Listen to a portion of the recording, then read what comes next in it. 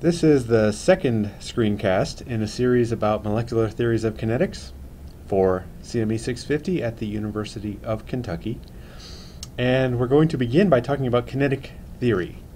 This is the theory from which collision theory comes from, and it's to give you a flavor for where some of the relationships originate. So the starting point, or a reasonable starting point, is to think about having n molecules of mass m in a box of length L. So this is a cubic box, and we're just going to consider collisions with the walls of the box, which are completely elastic. So these particles are moving along, a particle such as this one, with a velocity in a particular direction, say in the x direction of velocity for particle n in the x direction. That's the initial component of momentum, or of velocity in that direction. And after the collision, it's going to have a velocity of negative velocity in that direction. So it didn't lose any energy, and it was just an elastic collision. So if we look in that x direction, the momentum change associated with that collision is 2 times the mass of the particle times the original velocity of that particle. And the force is going to be the change in momentum over a time interval. And if we consider delta t to be the time between collisions, and that's going to be the length of the box divided by the velocity of this particle, and for now we're just assuming it has a constant velocity, then the force would be given by the momentum change over the time interval, which then is given by 2 times the mass times the velocity in the x direction of that particle squared over the length of the box. And we have similar magnitudes of the force in the y and z directions because this is symmetric. We don't have to worry about gravity or any other force. So with that in mind, the pressure exerted by the nth particle is going to be the force per unit of area. So that's going to be 2 times the mass over the length times the sum of the squares of the velocities in each direction divided by 6 times the length squared, because that's 6 times the area of one face of the cube. And carrying out the math, and assuming that the average velocity is the same in each direction, we get the mass times the square of the velocity over 3 times the volume of the box. Then when we have n particles total, the total pressure exerted by those n particles is just going to be m over 3 times the volume, that doesn't change from particle to particle, times the sum over all the particles of the square of the velocity. And using the definition of the average, that would be the mass times the number of particles over 3 times the volume of the box times the average of the square of the velocity. Now we assume that the speeds follow a continuous distribution, and so the average value of the velocity squared is given by the integral over all possible velocities, so going from 0 to infinity, of the square of the velocity times the probability distribution function, or the probability density for the velocity. So, for example, the average translational kinetic energy, which is given by n times E, is n times the average value of epsilon. That represents the kinetic energy. And the kinetic energy of one particle is given by 1/2 the mass times the square of the velocity. So that multiplied by the probability distribution function should give us this function. And from other results, or I guess basically from above, because we know the relationship between the average of the square and the velocity and the pressure, we can say that the average of the square of the velocity is 3 times PV over m times n. And so the total translational kinetic energy of the system is given by 3/2 PV. So that's here. Now this came just from this simple idea of looking at elastic collisions with the walls of particles with constant velocity. And they have some distribution of velocities, but we don't know what it is yet. But we have this relationship between kinetic energy and pressure and volume of the system. So from the ideal gas law then, using the relationship between PV and the temperature of the system, we can say that the average energy is given by 3/2 the Boltzmann's constant times temperature. And that's 3/2 PV over n. And so the average of the square of the velocity is 2 over m times the average energy, and that's 3 times kT over the mass of the particles. So that's a significant result, and it allows us to basically keep in mind that the temperature, or kb times temperature, is proportional to the square of the velocity for a system. Now, what about this probability density for velocities?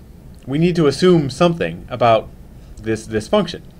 So in Houston 1.5, it's discussed a little bit more, but what we'd like to know is a function of the velocity components being equal to the probability of observing a particular velocity between Vx plus dVx, Vy plus vdy, and Vz plus vdz. That's the three-dimensional probability density for the velocities of the system. In each direction, we expect to have equal probability of moving in either direction. There's no reason that it would be otherwise. And so the f of Vx would be the f of the opposite of Vx, for example. And we also assume that the velocity distributions are independent in each direction. So this total probability density is given by the product of the probability in the x direction times the y direction times the z direction. These are even distributions, which is this property above.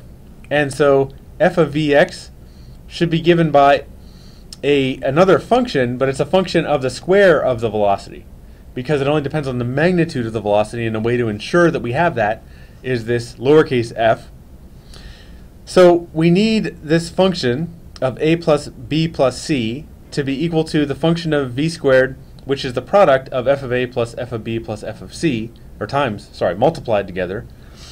And we need to show whether or not this makes sense, but one function that would fulfill all of these requirements is if f of Vx equals lowercase f of Vx squared is an exponential.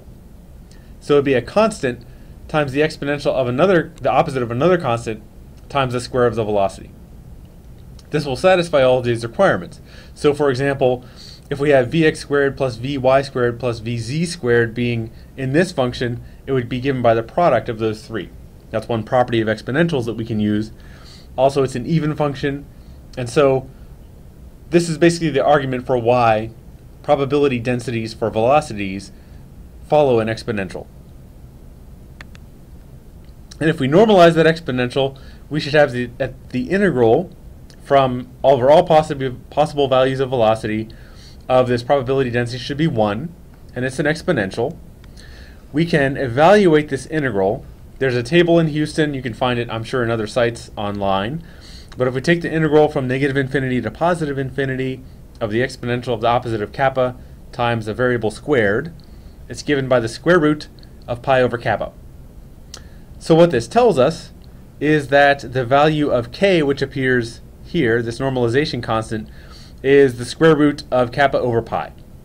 And so that basically allows us then to say what our distribution should be.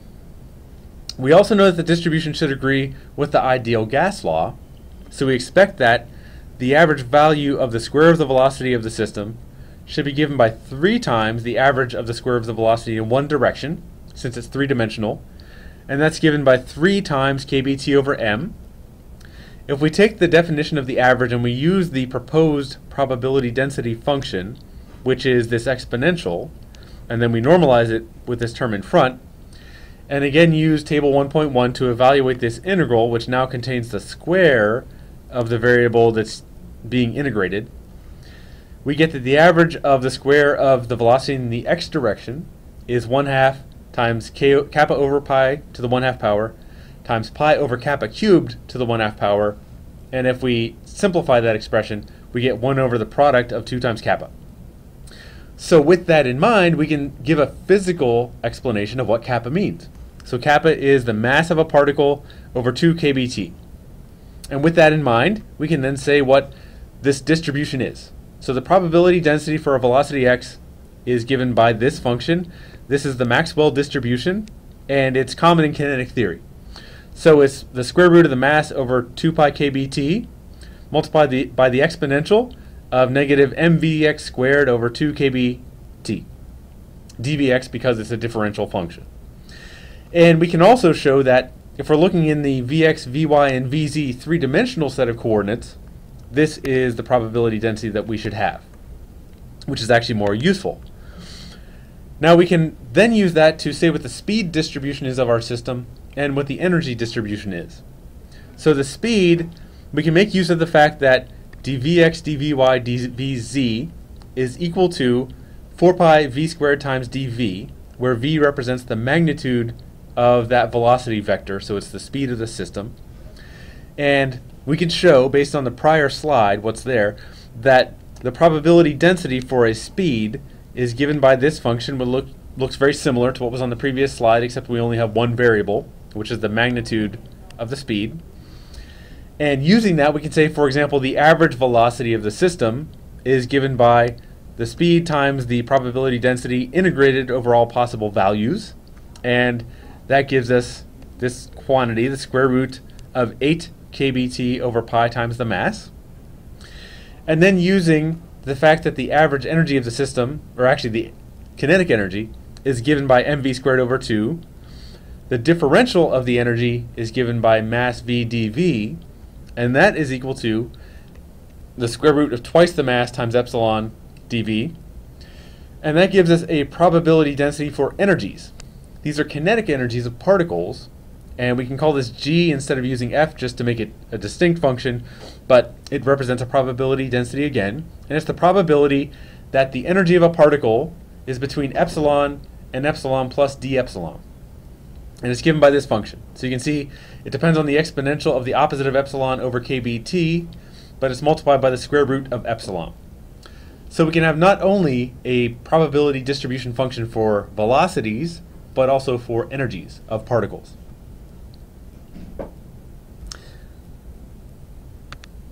Now, we can use this then to derive collision theory.